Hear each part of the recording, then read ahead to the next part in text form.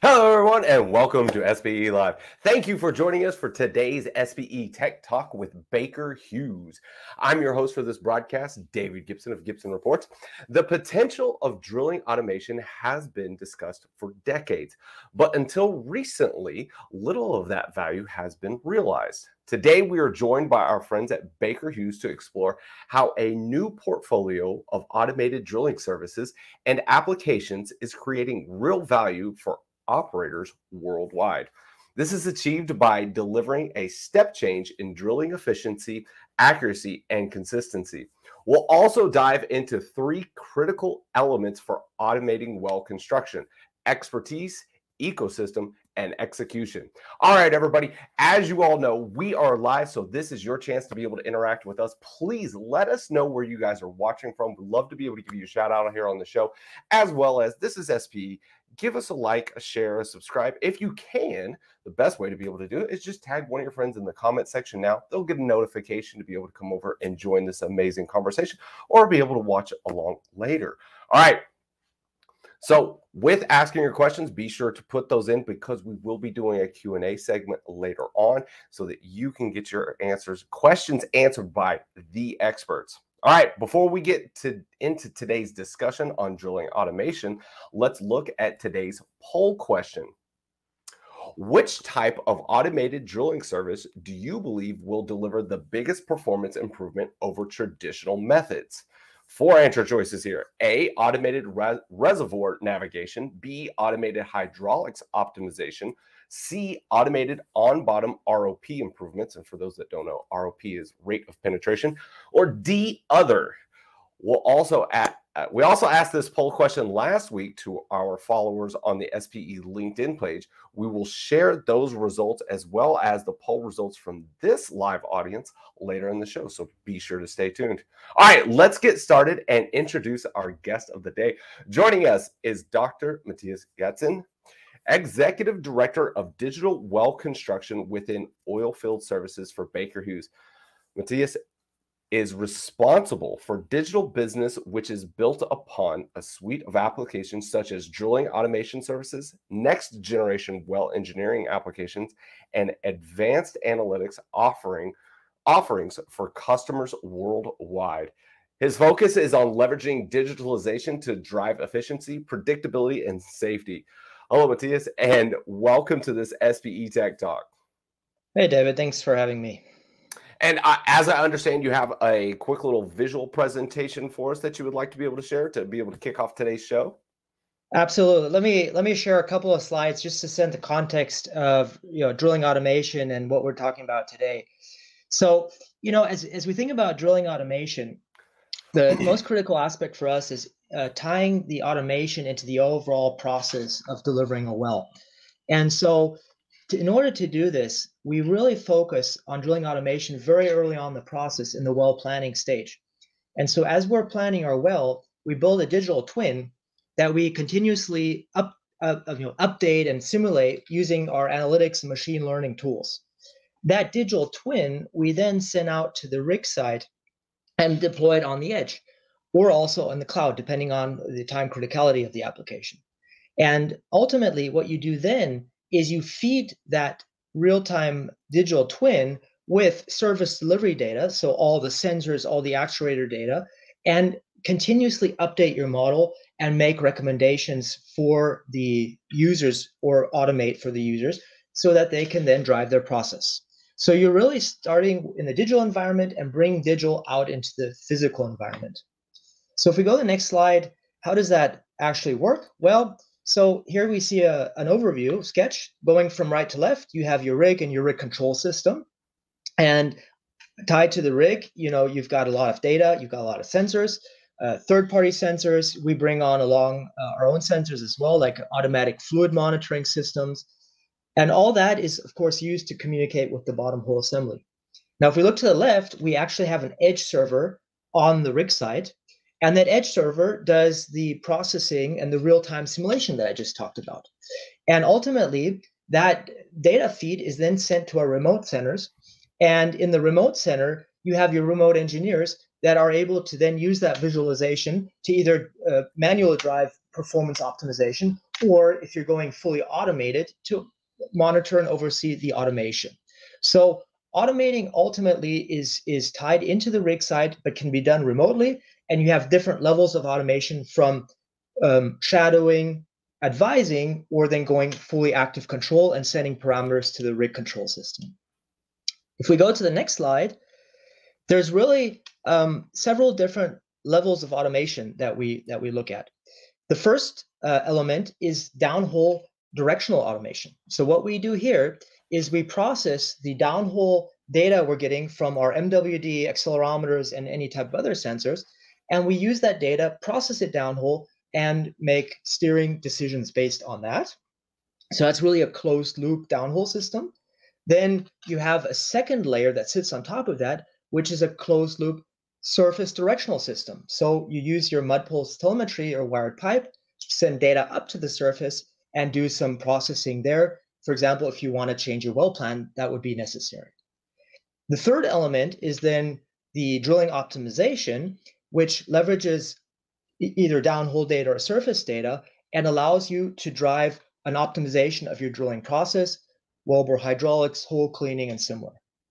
And then if you click one more time, the next big step for us is, one click please. The next big step for us is, and that's something we recently deployed, is automatic reservoir navigation.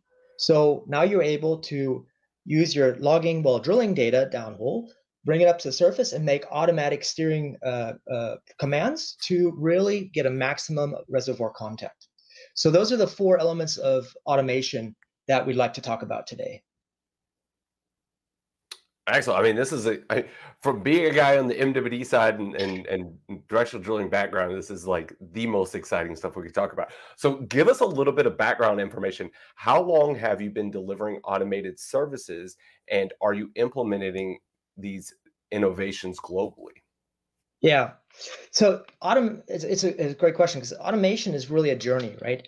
So, it evolves over time. Ultimately, we started deploying automation services, closed loop directional control in the 2019 timeframe. And actually, we got a World Oil Award for having the first offshore trajectory drilled well.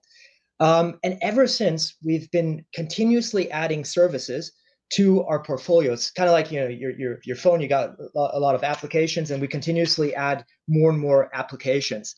So the way we do this is we look at our customers and where they see potential for us to improve the drilling process. So one big element, tripping, right? Tripping is quite time consuming. So automatic tripping is a service that we added, which takes formation data, ECD, ESD limits, and improves your tripping times. Automatic hole cleaning. So how do you maximize the hole cleaning and ultimately maximize your RP while doing that? Automatic stringer detection. So detecting a stringer downhole and following a procedure then to minimize the time you lost or to avoid back reaming. And then, the one I just talked about, automatic reservoir navigation, which allows you to really drive your maximal reservoir coverage as you're drilling. So the second part is, how are we running that, or where are we running that? We're really running these services globally. We have customers all over the world that are tapping into these services. So it's not just a regional thing, it's really a global technology that's being deployed. Excellent. You say automated hole cleaning, and the first thought came to my head was putting a Roomba downhole. But I know that's not the case. So, Matthias, we know that in other industries, automation is a key driver for quality and consistency. How do you see automation impacting these areas in drilling operations? Yeah, so I mean, for us, ultimately, automation is a huge topic, right? And it brings significant benefit to our customers today. And to be quite frank, there's a huge opportunity moving forward. So as I said, it's a journey. We're not done yet. We're developing more and more. So today, we're broadly within Baker Hughes using our automated services to really drive more KPI for our customers. We've got more than 8 million meters that we've drilled using our automation services. So it's rapidly expanding from a meterage or from a footage for American listeners. And ultimately, the key thing for us as we're engaging with our customers is that we want to bring real tangible results. Because there's, in general, in the digital space, you hear a lot of promises, and the ultimate thing for our customers, of course, if they're utilizing these applications, you have to have real KPI that you're measuring, and you're driving that performance for your customers. So as we think about automation, what are the key benefits? It's number one, it's repeatability. So delivering consistent, predictable drilling performance every single well, every single time. Second one is efficiency. So we're streamlining our operations with efficient drilling, fewer people on board, and increased ROP. And then the third element is really accuracy. So having that precise well placement, and increasing ultimately the efficiency as we're driving our hydrocarbon recovery. So huge benefits of using these technologies. All right. Well, thank you very much for that. Let's take a moment to remind our audience to get involved in our discussion. We are curious to know if anyone watching has been involved in drilling projects that use automation, and what aspects of those drilling programs were automated. Please let us know your answers in the comment section now, like right over here, right? And don't forget to type in any questions you have on today's topic for the chance that it will be answered during our live Q&A segment. We know this is a very popular subject, so we want all of your questions to come in. All right, Matthias, let's talk about efficiency. I'm sure this is a key enabler for more remote operations, but are there any other ways it can add to operation speed or productivity? Yeah, look, I mean, if we think about leveraging automation applications, it's really about, in a first step, taking transactional activities and taking those off of our engineers, right? So you take those transactional repetitive tasks and allow the engineers to focus on really more efficient operations. So, if you think about, elements of ROP optimization, right? If you're so busy continuously planning your trajectory, continuously trying to update that, and you lose a little bit of sight on your ROP, that's of course something that we really don't want to see. So ultimately, we're leveraging the automation to take those transactional activities, automate those, and freeing up the engineers to focus on driving more value for the customers. You mentioned earlier that one of the main advantages of automations is a more accurate well placement. Explain to our audience how this works, and if you can also lead to improvements in production. Yeah, so the more accurate well placement is a technology we use in our iTrack directional drilling application. And so what we do is, as I showed in that slide earlier, first of all, we have a downhole control loop that allows you to make downhole steering adjustments without even having to use mud pulse telemetry and talk to the surface. That second layer that we have on top of that is sending the current data to the surface, and the system does a calculation of which steering commands are required in order to be exactly on your well plan, and then in an automatic fashion sends a downlink to the bottom hole assembly and allows you to really make sure that you continuously stay on track. And so if we're thinking about these type of systems, what you're really doing is you're taking your decades of expertise in how to drill a well, and the best of the best directional drillers, and you're digitizing those and allowing the system then to make these steering commands. And so really, we're seeing a huge benefit in using these technologies, as I just elaborated earlier, because now we're focusing even more on ROP optimization and driving that incremental value for the customer. Now, as you just said, there's some more things that you can do, because ultimately you don't just want to follow a pre-programmed well path. Ultimately, if you're in the reservoir section, you want to go into reservoir navigation. So you want to make sure that you have your maximum reservoir contact. And so that's where these newest technologies come into place. We have a service called iTrack Reservoir Navigation Service, which ultimately allows you to take the entire inversion process, automated, come up with a steering command, and then send that down to the system. And so, just to mention an example, we've been using this quite extensively. And what we're seeing is that, first of all, this entire decision-making process as you're navigating in your reservoir section is much, much faster. And you're really elevating your engineers to oversee the process and focus on how to drive more OLP. And so in some of our applications where we've been using it, not only is the reservoir contact increased and the ultimate production increased later on, but also the ROP is being increased. So in one case, we went from 60 meters an hour to over 80 meters an hour by automating the reservoir navigation process. So not only are you having better reservoir contact, but you're also drilling much faster.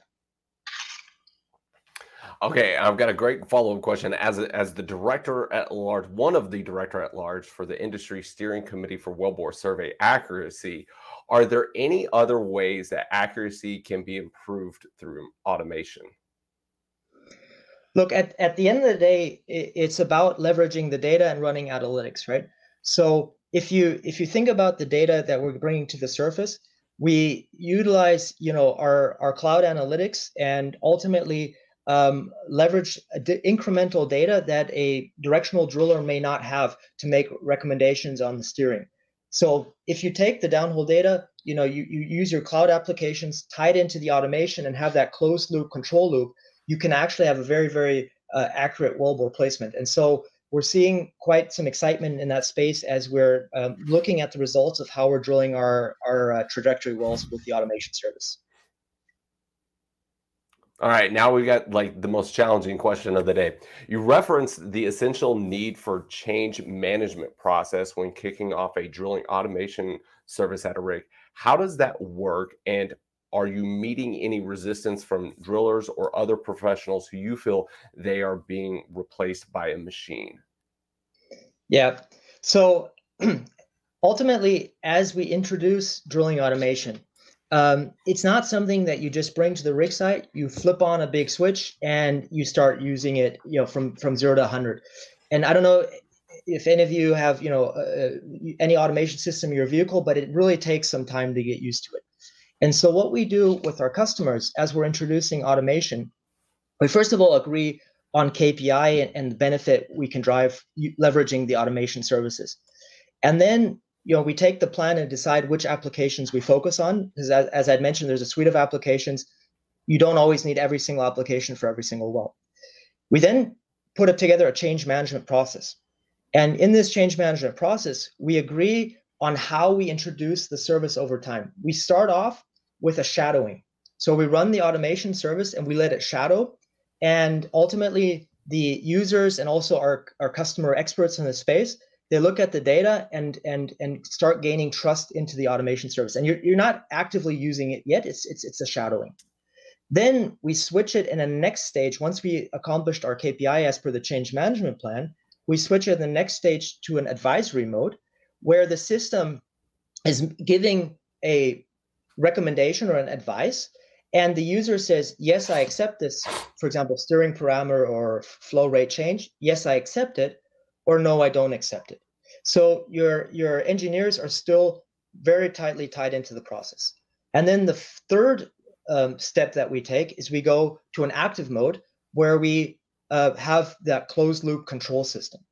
And so, to your second question, are our users concerned that they're being displaced? At the end of the day, what we've been showing case over case is it's not about displacing anybody, any of the engineers that are out there.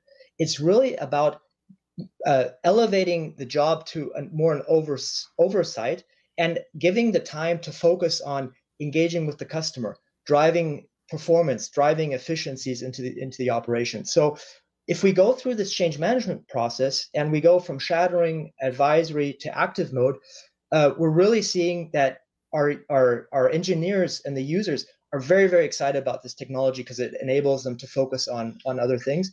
And a good example is in the aviation space, the pilots aren't steering the plane the entire time. Once they go to their landing, they're completely refreshed and can focus on that really challenging task. So that's kind of how we drive it.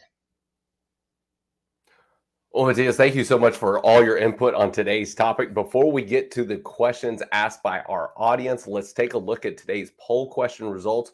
We asked you, which type of automated service do you believe will deliver the biggest performance improvement over traditional drilling methods? First here are the results from today's live audience. No, okay. I believe the magic answer was D, other, is what got most of the responses. All right. As I mentioned earlier in the show, we posted the same poll questions to SBE linked on. Take a look at those results. There we go.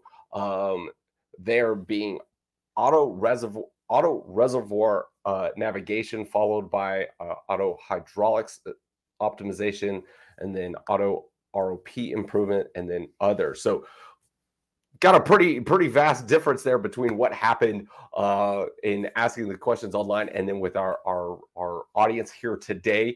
Any thoughts on that?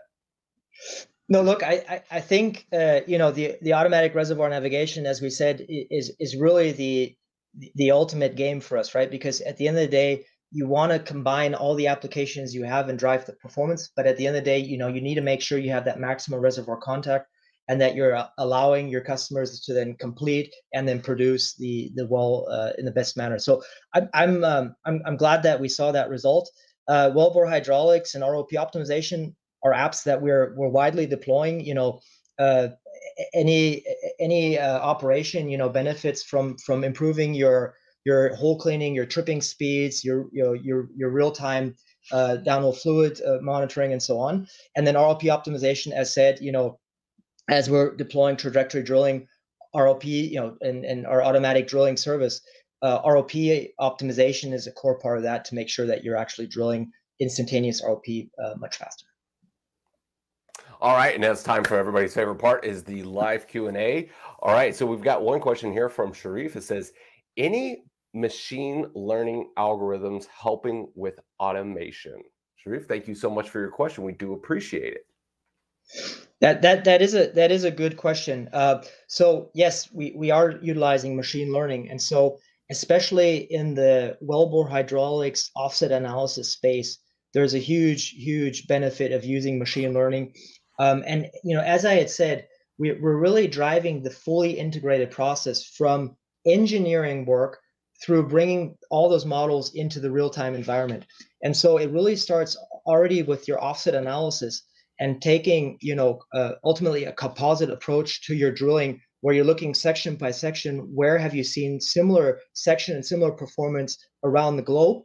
And then you take that all the way into your real-time environment, where you're feeding your same digital twin model with real-time data and continuously optimizing it. So it's a really good question. There's an element of machine learning and automation, but that's not all. There's a physics-based element to it, and a procedural element where we're bringing the vast experience we've gained over many years into the automation service.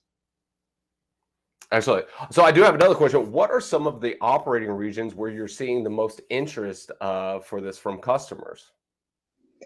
Yeah, so David, it's really quite global, right?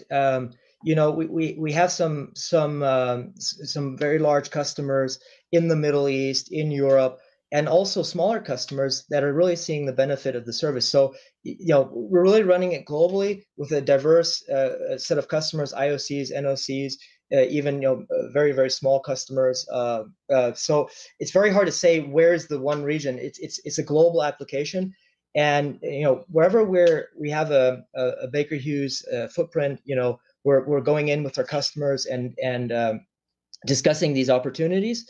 And then, of course, going into the change management process that I just described earlier. All right, we've got another question here from the audience. So this one's from Vishal. Are there examples of automated algorithm/software go rogue or in an indefinite loop? How fast can a closed loop system be decoupled and give control back to the physical, or to somebody there on site? I guess. Yeah. So I mean, I can speak for our system. We don't have any rogue systems.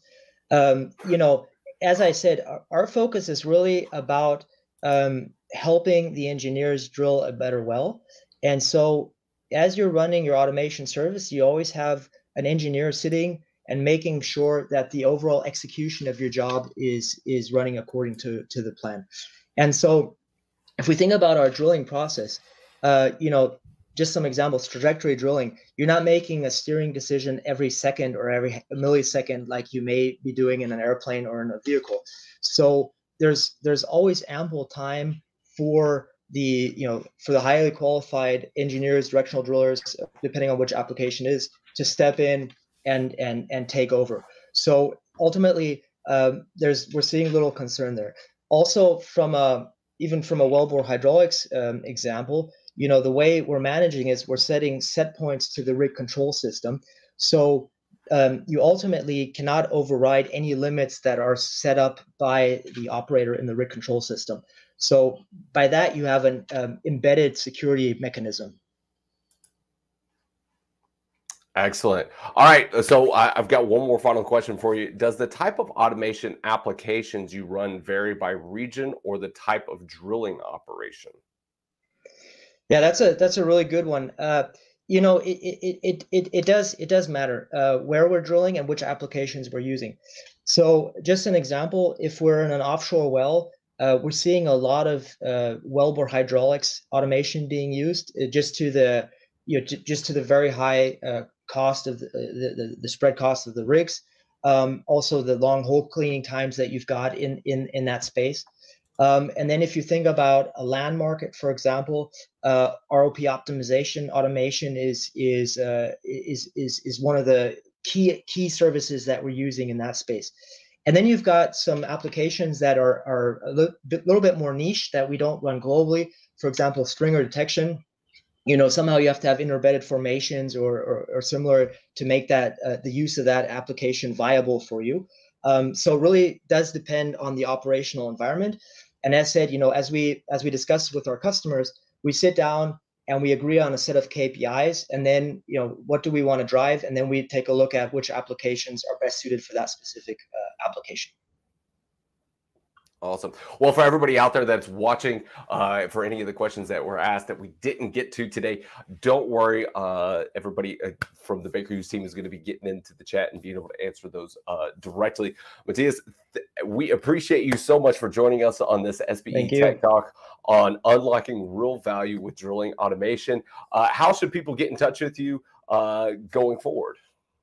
Yeah, so just go Matthias Gadsden, LinkedIn, long number there, but if you go to Matthias Gadsden, Baker Hughes, you'll find me. Appreciate anybody that reaches out.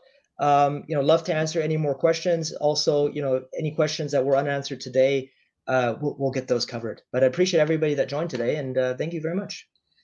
Well, Dr. Gadsden, thank you so much, and thank you so much to Baker Hughes for allowing you to come over here and just chit chat with me for 30 minutes. You could watch, everybody who's watching, you could watch a replay of this episode on the SPE Energy Stream, the industry's digital pulse. Visit streaming.spe.org. I've been your host, David Gibson from Gibson Reports. And as always, know your industry. The energy industry is evolving rapidly. To stay informed, you need relevant content available when and where it's convenient for you. Introducing the SPE Energy Stream, the energy sector's platform for quality content from around the world. Energy Stream gives you access to technical solutions, innovations, trending topics, thought leadership, market outlooks, and education.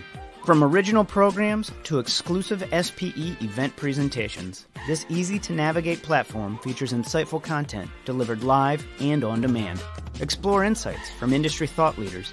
Then, save the videos that interest you so you can watch them at your convenience. Stay ahead of the curve. Start watching SPE Energy Stream today.